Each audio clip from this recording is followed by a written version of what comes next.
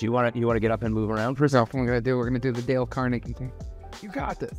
You got this. We got this. You got this. There we go. All right, thank you. No problem. You're not drinking enough. Yes, I'm drinking plenty, thank you. And the area He's not drinking enough. I am drinking. If you were looking at Judaism from a historical perspective, that was the central location of everything that happened. Judaism wants equal rights for all peoples to pray on the Temple Mount.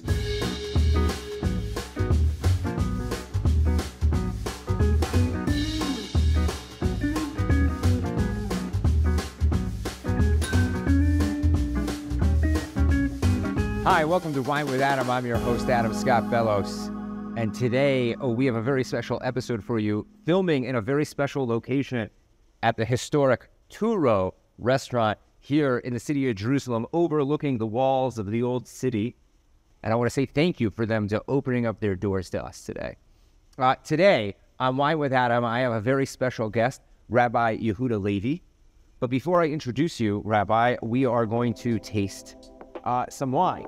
Today, on Wine with Adam, we have a very, very, very special wine, one of my favorite Israeli wines, one of the most affordable Israeli wines by one of the best winemakers in Israel, the Shiloh Privilege. And since we're going to be talking so much about the Temple Mount today, I figured that it would be only appropriate to bring you wine that was from the original place that the tabernacle stood prior to the dedication of Jerusalem.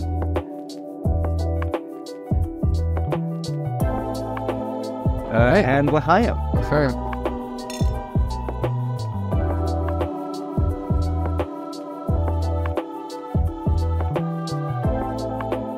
Oh, wow. Rabbi, thank you so much for joining me today. Oh, it's my pleasure. It's an absolute pleasure. I want to introduce you to our viewers very quickly. Rabbi, you are originally from New Jersey. Correct. You're a father of 4. Correct. Okay. Thank God. You're also a husband. Yes. Okay. You've studied rabbinic and Talmudic law. Correct. Okay. And were ordained in 2020. Yep. Correct? That's correct. Also is director of outreach at the Yeshiva Har HaBayit, and a founding member of that yeshiva as well, which is a huge part of your work as well. Definitely. Something kind of changed in the air of Israel, which was people demanding the right to have access to the Temple Mount. And if I'm correct, your organization specializes in bringing people up to the Temple Mount in order to pray up there. I'd love to know how this began and where you got the idea for it. Okay, well, so let's unpack it here. First of all, it's a pleasure to be here. Thank you for including me in this very fun show and for the wine. Oh, L'chaim. If I have an opportunity to drink with you, I'm not going to pass it up. It's delicious. So, I was studying under Rabbi Lawrence Kellerman, who has an amazing program for rabbinic law and trained rabbis called the Center for Killer Development. And I was in there from, I believe, 2016 to 2020, right around when COVID hit is when I graduated. And this was in Israel. This is in Israel, and it's a 5-year intensive program where it's basically like, I think Rabbi Kellerman likes to bill it as the Navy SEAL of rabbinic training. It's insanely intense day, 8:45 till 7:30 at night with like a 40-minute break in between. And it's a straight all day. We cover a tremendous amount of Jewish law and Talmud as well, and undergo all sorts of training, such as marriage counseling training and parenting training and the like. And one of the goals of that rabbinical training program is that the rabbis that come out of there, just as they received about 5 years of training, they have to dedicate their lives for 5 years to giving something back to the Jewish nation. And many of the graduates go out to different places around the world and accept positions there, whether it's in chinuch, which is running schools, or rabbinics. And we have rabbis in Montreal and other places in Canada and all across the United States, some here in Israel. And when I was looking for an opportunity to really take the training and go take it and do something for the Jewish nation, the specific opportunity that arose at the time was Har HaBayit. And Har HaBayit was a topic that I had been researching for many years. I already received a psak halacha, a religious ruling, to go up. because there are many rabbis who say not to go up. Because this is it's a very controversial thing for a smichud Haredi rabbi to go up to the Temple Mount, let alone bring people up there.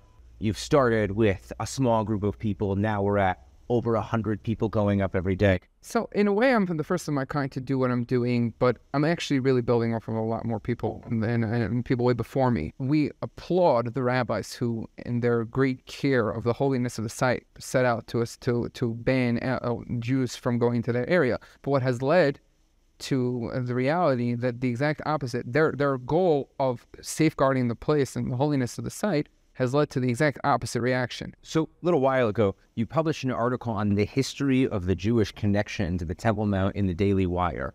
And one of the things that I found absolutely fascinating as somebody with a Judaic studies background, you basically laid out that there's been almost a 2,500-year unbroken chain of connection, worship, and visiting of the Temple Mount by the Jewish people, including Maimonides.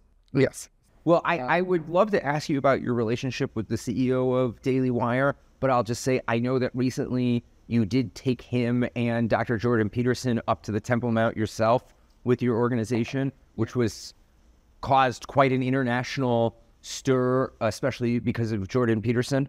We facilitated that tour. We didn't actually give them that tour. We facilitated that. I have taken Ben multiple times. Now, when the last 2 years ago, I believe, during Ramadan, Ramadan fell out during the Hebrew month of Iyar, which is also the time of year that we celebrate Yom Yerushalayim, or Jerusalem Day. And there was a whole hullabaloo about that Jerusalem Day because the Jewish people that were, the Jewish ascenders were scandalized that on the very day that we celebrate retaking the old city, Jewish worshippers and visitors would not be allowed onto the Temple Mount. Because of Ramadan. Because of Ramadan. And because the Israeli government views the Temple Mount as a Muslim holy site where non-Muslims are allowed to visit but not pray, officially according to their policy. Therefore, on Muslim holidays, they have the right to close the Temple Mount to non-Muslims. So during that time, during Ramadan, when there was the Hamas terrorist organization gave an ultimatum to the Israeli government at the time, saying that if you allow Jews to go up to the Temple Mount on Jerusalem Day during Ramadan, or you allow the flag march to go through the certain areas of Jerusalem, we will shoot rockets and start a war. And a war did start. They literally did that and shot a rocket at Jerusalem, which, thank God, did not make it anywhere close to the city. But that set off the Israeli response, which turned into a full-blown war. During that time, the Temple Mount was very much in the news, and there were many people saying that it's all about the these pesky Jews. They want to go visit this Islamic shrine. Why are they bothering? Why are they making a ruckus? What's going on here?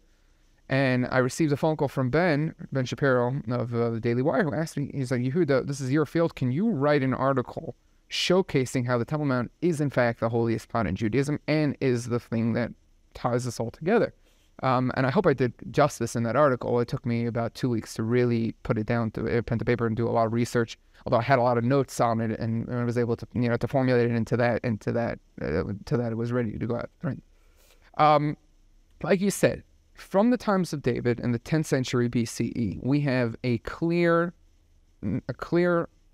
Masorah tradition path, historical path we can trace back till that time, that Jews and their religion had a connection to the Temple Mount. There were many times where Jews were allowed to visit but not pray. There were many times where Jews were not allowed to visit but still kept it in their minds and kept the knowledge. And there are pockets in history when there were no Jews here at all. But they kept this the knowledge was able to be preserved due to certain landmarks that were already been put onto the Temple Mount. So, for example, the longest tradition in Judaism is that currently the Dome of the Rock sits over the site of the Holy of Holies. That's the longest tradition in Judaism? It's one of the longest traditions in Judaism, that the place where the Dome of the Rock currently sits on is the site of the Holy of Holies. Okay? It's easy to back such a thing up. The one thing that is not debated by the rabbis is the knowledge where the temple stood. Even rabbis who are vociferously opposed to Jewish visitation today on the Temple Mount all agree that the location where the temple stood on the Temple Mount is not to be debated. It is very clear. Rabbi David ben Zimra, who was the chief rabbi of Cairo in the early 1500s. He was the rabbi of the Ari, which was the famous Rabbi Isaac Luria, the famous Kabbalist. He was also the rabbi in Tzfat. who lived in Tzfat. He also was the rabbi of Rabbi Yosef Cairo, the author of the Shulchan Aruch, the premier code of Jewish law. He was, at some point, came to visit Jerusalem right at the beginning of the Ottoman conquest. And he wrote a responsa as to where Jews were allowed to visit on the Temple Mount. And he writes, "There is no doubt underneath the dome, there lies the Even Hashtiyah, the rock of consumption, the first thing God created when he created this world, that is called by them," meaning in Arabic, Al-Sakhra, the Sakhra stone. And if you take a quick Google search or ask your Arab taxi driver next time he's driving you around and you say, which one is Al-Aqsa and which one's Al-Sakhra, he'll be very happy to show you that the small building to the, all the way to the south of the Temple Mount with its small gray dome is the Al-Aqsa Mosque. And the beautiful gold building, the gold dome, the Dome of the Rock, is known as the Sakhra building, or Kubat al-Sakhra in Arabic. That is not... Rabbi David ben Zimra, the Radvaz, was not the one to introduce this concept. This concept predates him far, far earlier. Between the destruction of the Second Temple and today, was there an unbroken chain of Jewish visitation? For the most part, until there were certain times that they weren't able to. How about Jewish prayer on the Temple Mount? So Jewish prayer, so this is where it really gets fascinating to look for. So during the Byzantine, Roman/Byzantine times, or we mentioned Bar Kokhba. Prior to Bar Kokhba, the Talmud tells us of multiple stories of rabbis who visited the Temple Mount, and even after Bar Kokhba, through the different Byzantine emperors, some were more pro, some were less pro. But there were visitations to some degree. There were certain times that Jewish visitation was restricted to Tisha B'Av on the 9th of Av, the date that the temple was burned. And people would go there to cry. The pilgrim of Bordeaux writes about that, and they saw the Jews would come to the rock and cry over there. After the Byzantine Empire fell, and the Persians reconquered Jerusalem for a short period of time, there was a false Messiah who came along with them, and until he was killed. But there were many Jews that came up to the Temple Mount that they were trying to bring. When was this? This was in the year 615, give or take. The Persian conquerance of Jerusalem didn't last. It went back into Byzantine hands until the Umayyad Caliphate captured Jerusalem in the year 638. The Dome of the Rock, which was built and completed in the year 692, was originally built by the Umayyads and Abd al-Malik over the very site of the Holy of Holies. And according to some Jewish writings, there was actually a synagogue that existed on the Temple Mount at that time. Now, the building stayed under the Umayyad period, and there were definitely a synagogue on the Temple Mount during that time. And for the most part, barring a few incidents, Jews were allowed to regularly visit the Temple Mount and pray on the Temple Mount. And some even suggested the Dome of the Rock was used as a synagogue to some degree, although that's not in accordance with all opinions. Now, the tradition was that Jews prayed in and around the area of the Dome. At that point, once the Crusaders in 1099 captured Jerusalem, and they actually converted the building of the Dome of the Rock into a church, and the Al-Aqsa Mosque, which was completed in 715, they converted both buildings into churches. I did not know that. I thought they built new structures. No, they converted those into churches, which will then, when the Mamluks retook the areas, they converted them out of churches. The Al-Aqsa Mosque is still the only mosque on the Temple Mount. The Dome of the Rock is viewed as a shrine to Muhammad and Muhammad's ascent. And as you mentioned, according to some Muslim scholars, and this is the opinion that Dr. Mordechai Kedar brings very often, which is based on certain Saudi scholars and Islamic scholars, which suggests that the reason why the Dome of the Rock was used, it was sort of used as a supplement Hajj, a place to visit, because one of the things religious Muslims need to do is they go visit Mecca. They replaced that and made the Dome of the Rock inside there, the Sakhra stone, as a temporary Hajj place. But once the Crusaders and the Mamluks then took over, after that, we end up having a period where many Jews still visited the Temple Mount. Okay? It was only when the Sultan Suleiman of the Ottoman Empire captured Jerusalem in the 1500s did he start creating rules that were exclusive for Muslims. And that's when the Jews started to pray off the Temple Mount to a small alleyway on the western side of the wall. This idea that the western wall is the holiest for Jews is actually only roughly about 500 years old. So the area, specifically that small window of that Western Wall, is only due to Muslim subjugation against the Jewish nation, which historically they were not. So you're saying that Jewish connection to the Western Wall comes specifically from being banned by Muslims to enter the Temple Mount, or to play on the eastern side, and that prayer at the Western Wall is a sign of one, dhimmi status. Yep.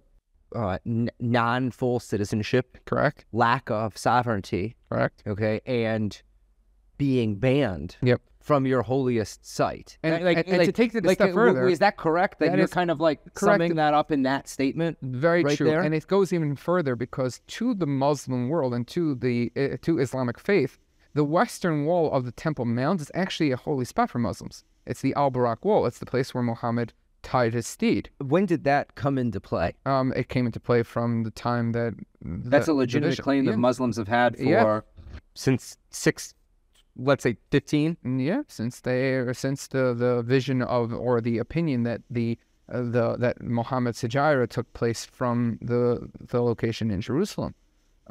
So once we get to the Ottoman period, that's when we start seeing these laws against Jews visiting the Temple Mount. And that lasts from the 1500s till the end of the Crimean War. When the Ottoman Empire suffered losses at the Crimean War, one of the things one of their concessions they had to make was to allow non-Muslim visitation to the Temple Mount. After the Crimean War, certain famous Jewish personages went up to the Temple Mount, including Moses Montefiore. He visited the Temple Mount. After that, you have Baron Rothschild, who came up who visited the Temple Mount in 1914, right before World War I. After World War I, you have the British taking over. And once the British took over, it was a little bit of a free-for-all. Many Jews were going to the Temple Mount, and a lot of Jews at that point were not religious, and they didn't seem to care for the boundaries of where the temple stood on the Temple Mount. It wasn't really important for them, and there were people going into the Dome of the Rock and all those areas, which is what led the chief rabbi of Israel, Rabbi Abraham Isaac Cohen Cook, to put a ban on going to visit the Temple Mount. Now, Rabbi Cook himself mentioned in writings, and his family have very clearly stated, that his ban was only to the area where the temple stood on the Temple Mount, not the Temple Mount in itself. So that's a very big misconception, that Rav Cook's ban is not to the Temple Mount, but really to the Dome of the Rock. To the temple area of the Temple Mount, right, which encompasses the Dome of the Rock and some other additional areas. You'll see the Dome of the Rock, and then around it is an extended type of platform that's on top of it, and that's what I'm referring to. Correct. After the Jordanians captured the old city in 1948, it wasn't practical to discuss whether one should go to the Temple Mount or not. But in 1967, when the paratroopers captured the Temple Mount in great miracles, the gates were open. People were going all over. Basically, in short, any ban that has been issued by any rabbi in the last 100 years has really been about preventing people who don't care or are disregarding the importance of the area. Right. Okay. And has been because they don't want Jews entering to the areas that we know, not that we don't know, that we know are the forbidden area, which is basically where the temple physically building stood. Correct. So about 7 years ago, I actively started getting involved with Yeshivat Harabait. Yeshivat Harabait was... And now you're the director of outreach for Yeshiva. Now I serve as the director of outreach for them. Okay. So the Yeshiva had one goal. There's a verse in Isaiah that says, Ki beiti beit tefillah yikarei l'chol ha'amim. My house will be a house of prayer for all nations. There is a stated goal in Judaism that the ideal place that was chosen by God for communication with God was the Beit HaMikdash, the temple, the place of the Even HaShtiyah.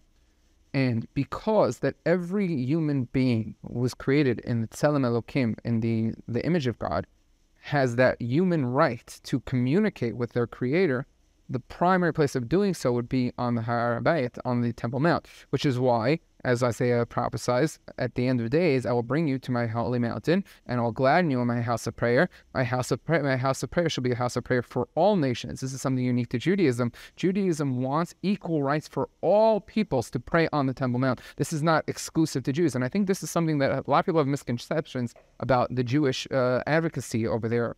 The greatest place for service of God, the undisputed place, the place that God himself is guaranteed, and we find in verses throughout the Tanakh and through the Talmud, is the Temple Mount. What if you don't believe in God? While the secular Israeli establishment likes to believe that we have returned to our land and we have the right to be here, and this is our thing, they want to do it up to the point of the temple and the temple service. They don't want to actually have to deal with the political reality of having a temple, because the temple means that it's going to be a religious kingdom. Religious kingdom has a religious priest, a high priest, and as they... Well, don't you think you could have... I don't really want to get into the semantics of this, but don't you think you could build the temple and still have a democratic nation? Yes, I think we can.